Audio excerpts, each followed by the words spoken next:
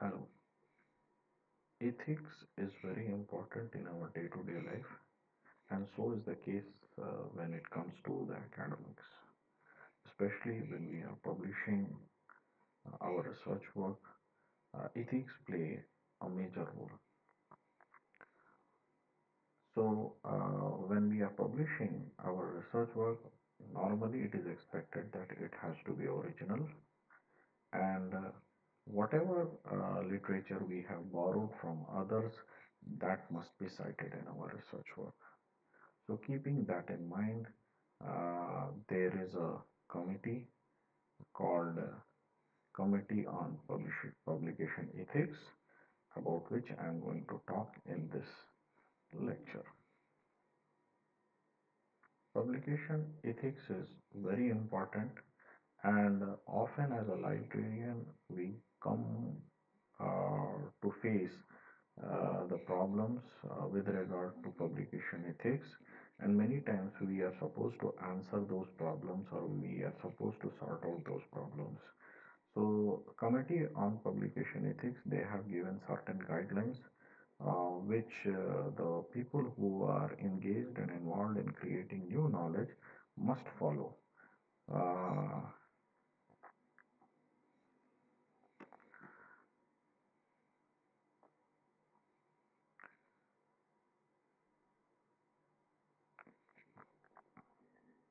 uh, in this presentation, we are going to cover several topics, that is uh, Committee on Publication Ethics, its needs and objectives. We are also going to discuss about guidelines on good publication practices. There are several subtopics which will be covered under this broad heading, that is study design and ethical approval, authorship, peer review, conflicts of interest, peer reviewing procedure, redundant publication, plagiarism, duties of editors, media relationship, and dealing with misconduct. So these guidelines, which are given by Committee on Publication Ethics, or we call it as COPE, are basically a kind of guidelines. They are not prescriptive guidelines. One has to follow, but people can choose out of it. Apart from that, one can also uh, approach to COPE in case of any difficulties, and they will guide you in sorting out the problems. COPE is a voluntary organization which normally talks about the best and ethical practices in scholarly publications. Let us talk about how it has been initiated. First meeting of COPE was held in 1997 under the leadership of Mike Farthing. He was an editor to a journal, a reputed journal. This meeting was a kind of informal meeting of editors where they discussed about misconduct in scholarly publication, and it was largely felt in that meeting that there should be something uh, being done in order to cope up with the problem of scholar misconducts in scholarly publication, and it was realized that it has been a global phenomenon. The mission of COPE was to educate and advance knowledge in methods of safeguarding the integrity of the scholarly record for the larger benefit of public. There has been a board of trustee, which is the highest body of COPE, uh, uh, which takes decisions on academic, administrative, and financial affairs. And in this committee, there are 12 members, which includes one chairperson, one vice chairperson, one secretary, and a treasurer.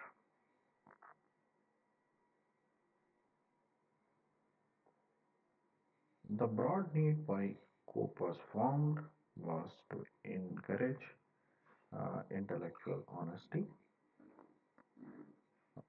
COPE also informs about publication ethics and prevents misconduct. It creates awareness on good practices, best practices to follow publication ethics, especially in scientific publications. COPE also lays guidelines which are useful for authors, editors, editorial board members, readers, owners of journals, and publishers. The main aim of these guidelines are basically advisory. It is not a prescriptive guideline that one has to follow. Uh, Apart from that, these guidelines are being evolved over a period of time. So you may see a lot of changes in the guidelines over a period of time. These guidelines are widely disseminated and are used by academic and research community, especially the editors of journals, because many a times these are the guys who come across with academic misconduct uh, uh, kind of things. So basically, these guidelines are meant for editors, these are meant for authors who are involved in scholarly publication. In this slide, let us talk about what is a good research. A good research is well justified, it is well planned and appropriately designed, and most important, it has to be ethically approved. So, whenever somebody is conducting research, the study design has to be ethically approved by certain kind of bodies, or it should be widely accepted by the professionals. Like normally, this COPE guideline is given for in the field of medicine, and in medicine in India, it is ICMR, Indian Council of Medical Research, who registers the clinical trials. So anyone who is going for clinical trials has to register with ICMR for his research work for clinical trial, whatever he is conducting, so that in future when he is publishing his research work, it has to be authenticated by ICMR that this work is an original work. In any kind of research work, the most important part is to decide upon the authorship. Okay, so there is no definite guideline or definition given by COPE about the authorship, but again, it says that author should take responsibility for a particular section of his study. The authorship includes contribution of the conception, design analysis, and writing of a study against the collection of data and other routine work. So some way or other way the author has to be involved with the study or study design. Not only that, the guideline also says that it is always good you decide the role of different contributors in the beginning itself when you are conducting the study. And the authors, how many are there? They all should take public responsibility for the content, uh, whatever they have prepared or the research they have prepared, and they must come forward to defend their work.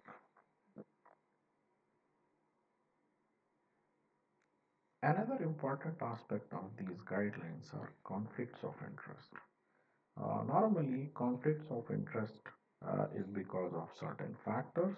These factors could be personal, commercial, political, academic, or someone's financial interests. Well, these factors influence the judgment of author sometimes, even sometimes reviewer or editors in order to make certain judgments. Uh, Well, afterwards, when these judgments are revealed or the decisions are put in the public forum, and readers realize that the results, whatever they are seeing, it is misleading, so it becomes very unreasonable for the readers. Peer reviewing is a very important exercise in order to publish your research work, or it is a very important part in scholarly publishing. Normally, peer reviewing involves uh, peer reviewers who review your research work, who read your research work, and then they give their opinion on your research work. Sometimes they give suggestions, sometimes they may accept your research work, or even your research work can be rejected. Anyway, the peer reviewing process many a times helps you to improve your research work. Okay, this process of peer reviewing is journal specific, and these reviewers are normally decided by the editors.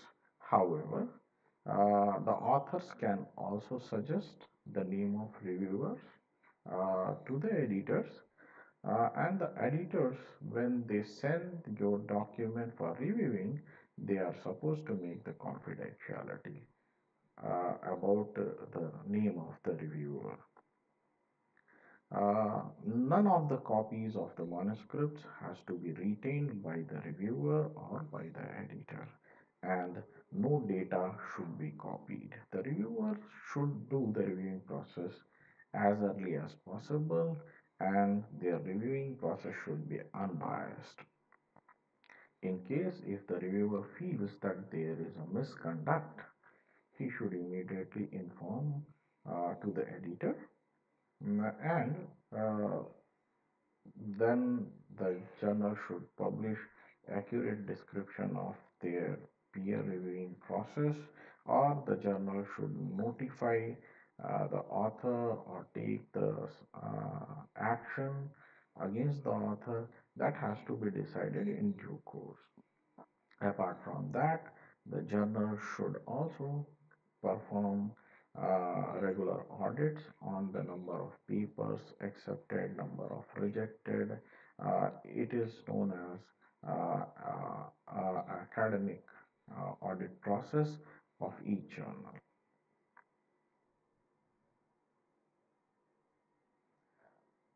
Often we have seen that a publication has been repeated across different journals only by changing the title. But moreover, if you see the hypothesis, the data, the discussion points, and the conclusions also sometimes it is all same, which should be avoided as per the guidelines. However, if the same is the same publication you have put in a conference proceeding as abstract, that can be resubmitted to a journal. However, when you are submitting to the journal, one should mention the details of the abstract which was presented in the conference. Republishing of a paper in a different language, it is acceptable. Whenever the author is publishing a paper, he should disclose all the details of the related papers or any kind of previous studies which are already being done in his own language as well as in different language. Plagiarism is a very important aspect in academic publishing, which has to be avoided at any stage of your publication. Normally, in plagiarism, we see two kinds of plagiarism. One is plagiarism of the idea, and the second one is plagiarism of the text. Okay, any case, the plagiarism of idea and plagiarism of text, copy ditto copy should be avoided.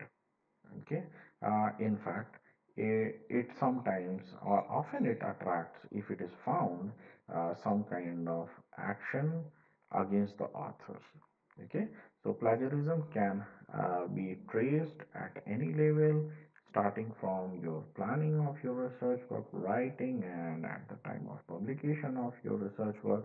And it may happen in any kind of media, whether it is print or electronic version of your research work. So normally, it is always advised one should avoid plagiarism in his research work. In any kind of research paper which is published in a research journal, the role of editor is very crucial because he is the one who decides which paper has to be accepted at the first step. Apart from that, he only directs the research work to the reviewers. He collects their responses, and based on their responses, he has to inform the authors about the actions taken on the paper, or if some improvement is required, he should request the authors to make the necessary improvements. Normally, the responsibility of editor is very crucial, and the status of any academic journal largely depends on the status of the editor who is associated with the journal. He should also look into the interest of readers, authors, then the owners of editorial board members. So as I told you that the editor can straight away accept or reject a paper, his decision should be based on the importance of the topic, originality of the topic, and the clarity of thought mentioned in the paper. Any challenges about the previous work which has already been published, that also he should sympathetically look into. He cannot just brush them off. All original studies has to be peer reviewed before publishing, and full account of reviewers report should be taken without any kind of biasness or conflict of interest. Any paper which is submitted to editor has to be considered confidential. When a published paper is subsequently found to contain major flaws, it is editor whose responsibility is fixed. So he has to be very careful, extra cautious, and unbiased.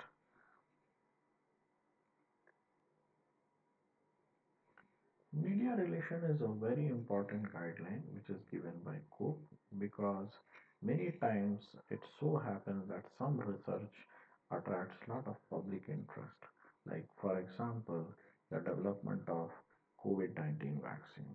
Now, any kind of development in COVID-19 vaccine attracts a lot of public interest, attracts a lot of media interest, and that has to be reported as and when the development takes place.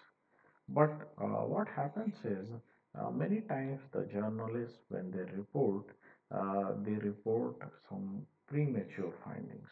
Okay, so here the author should play an important role when such kind of publications are being done in mass media. The authors should give a balanced account of their work to the journalist. Okay, sometimes it so happens that the journalist they do not know how to put the things in the language of common man.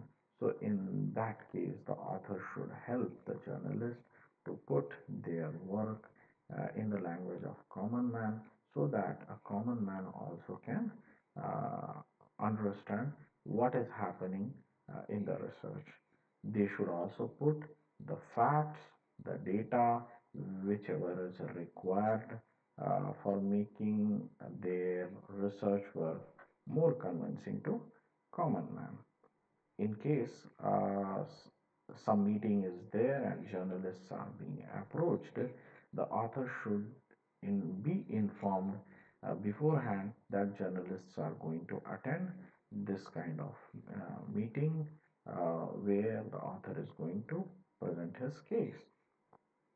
As I told you previously that the COPE guidelines are basically designed keeping the medical sciences in mind.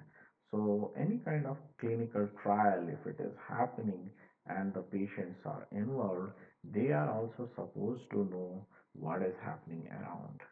So the researcher must let them know all developments. Okay. Uh, It may be helpful to authors to be advised of any media policies operated by the journal in which their work is to be published. So, for example, if you are publishing in a journal and that journal has a kind of a media policy, the author should be informed beforehand about the media policy of the journal. Advertising is an important part of COPE guidelines. Advertising creates awareness. Sometimes it attracts funding. So, according to COPE guidelines, the advertising has to be encouraged. However, any kind of misleading advertisement must be discouraged. The crux of COPE is how to deal with any kind of academic misconduct. Well, there are certain principles they have already laid. The general principle of misconduct is any intention to cause others to regard as true that which is not true. That means the author is lying. Then, any kind of examination of misconduct, if you are doing it, must focus on the intention of the researcher, author, or editor, reviewer, or publisher involved. Why he has conducted a kind of misconduct, or he has lied in his publication, or he has followed a malpractice. The best practices requires complete honesty with full disclosure. So any kind of deception has to be avoided, whether it is intentional or unintentional. The code of practice may raise awareness, but this code of practice cannot be said it is an exhaustive because it goes on evolving over period of time.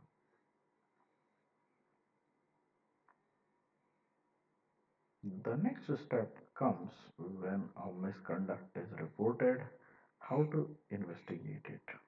Okay, so what Cope says that the editor should not simply reject a paper.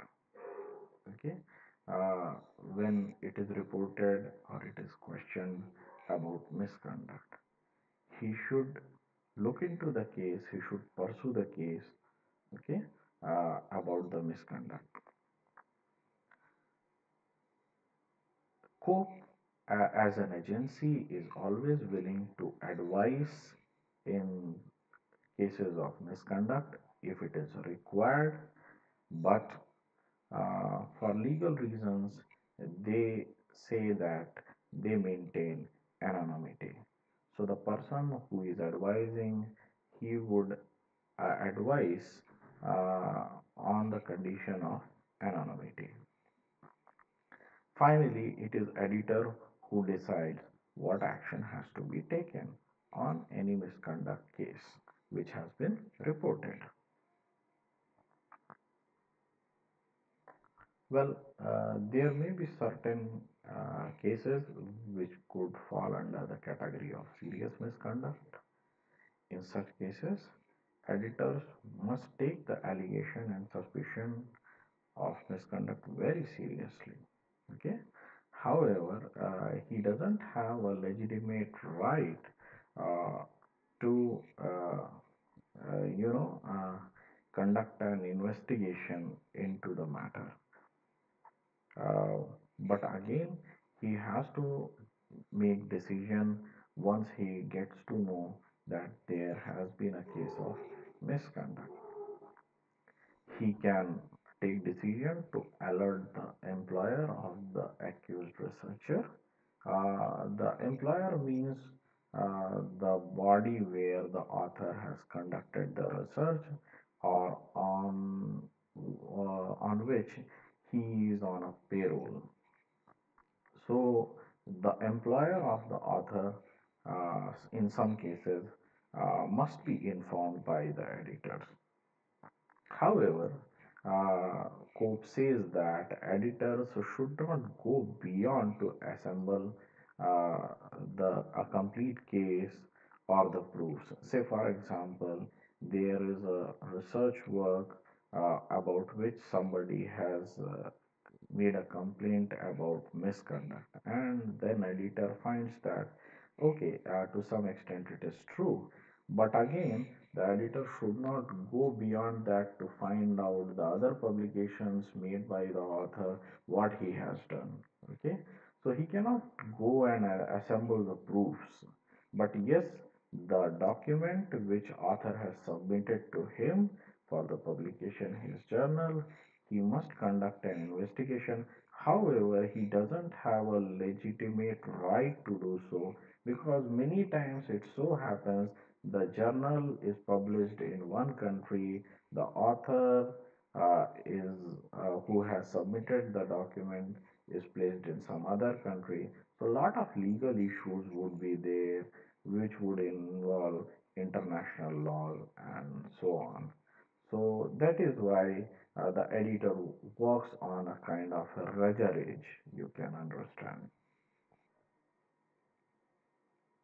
However, if the reviewers present the proof to the editor of any kind of misconduct in the study, the editor should take action, and sometimes he is required to notify the employer of the author. Uh, If the accusation of serious misconduct are not accompanied by convincing evidences, in such cases, editor can seek confidentially some kind of expert's advice. But again, if expert also raises serious questions, then editor must notify the misconduct to the employer or the author. However, if there are no proofs about the misconduct, the editor should proceed with the normal routine way of publication of the research work in the journal.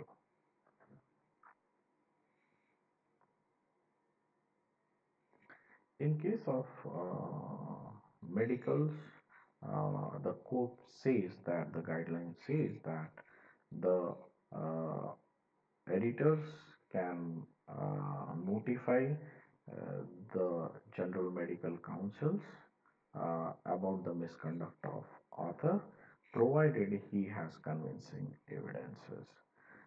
Say, for example, where the case is different, apart from medicine, the editor should also, he can also notify the misconduct to any legitimate body, which is our legal body, to which the author is involved, or from which the author is governed. However, uh, he can also inform to the employer about the misconduct of the author.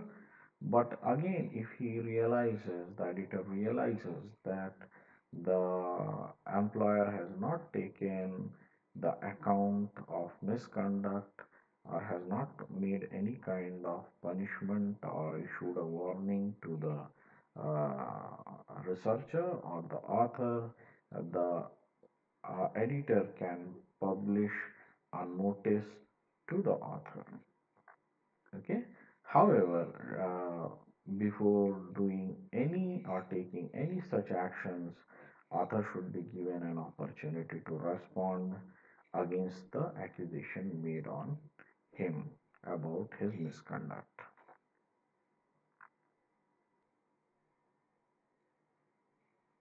Well, based on the misconduct and the availability of the evidence, the editors can adopt some kind of sanctions on the author. However, before doing that, the author should be given ample opportunity to respond to the charges made on him about misconduct, because the career of the author uh, is normally on a stake in such cases. Okay, so editor should be sympathetic to such cases uh, before taking any action. However, if the evidences are there, the editor must take some kind of action against the author or the researcher. However, if he understands that the misconduct is not a very serious kind in nature, he can avoid involving the employer of the author about the misconduct, keeping the career of the author or researcher in mind.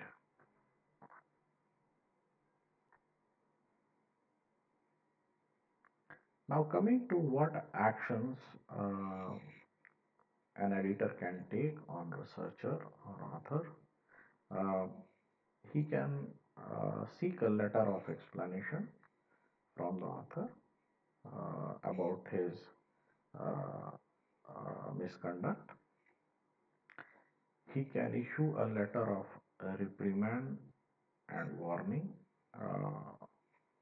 for against his misconduct, and he can ask him to avoid such kind of thing in future. A formal letter also can be issued to the head of institution where he is working or the funding agency who has funded his research work. Apart from that, a notice can be also published citing the case of misconduct or plagiarism in the journal for a wider visibility of the said misconduct. Apart from the previously mentioned sanctions, the editor can write an editorial citing the full details of the misconduct which has been reported. He can also refuse any future submissions from the author or the unit or even the institution for the publication in the journal. Sometimes they can decide upon a stated period also, or maybe the sanction can go for a lifelong refusal of any publication. Formally, they can withdraw the paper from the journal uh, for from the journal, and they can report the council or the governing council to which the author is a member for further investigation and any further action.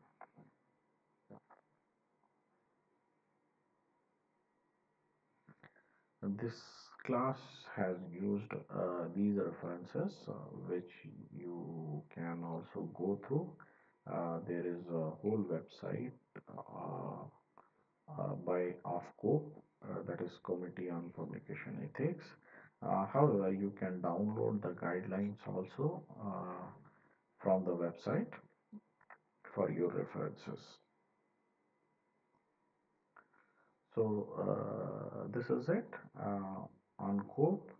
As you know that COPE is an organization, it is a voluntary organization which provides the guidelines for any kind of misconduct in scholarly publication made by the authors or researchers. However, whatever guidelines scope has given, these are not prescriptive. These are basically advisory. One can follow these guidelines uh, with their own intellect uh, when they are doing editorial process or they are involved in writing research work or research paper. Hope you enjoyed this lecture. For any clarification, you can write to me at aditya@bhu.ac.in. Thank you.